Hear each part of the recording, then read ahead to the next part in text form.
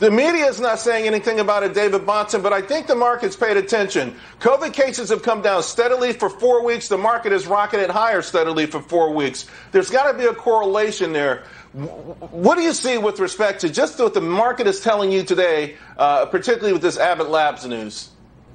Well, Charles, you're a complete exception to this because you've been telling the truth all summer.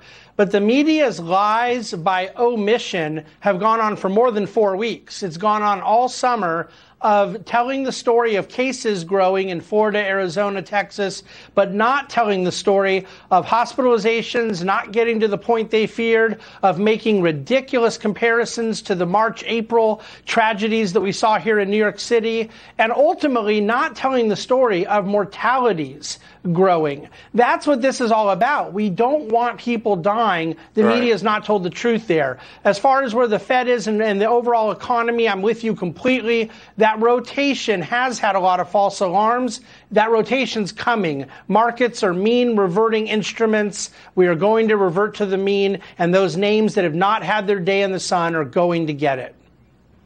We've got less than 30 seconds, Bahnsen, but I do want to get your two picks in there. EPD and NMFC. They're intriguing to me because these are some pretty hefty yields.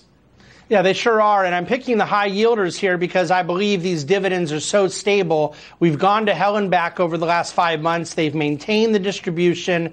Enterprise Product is the best oil and gas pipeline company in the country. You can't have more bad news priced in than has already been priced in.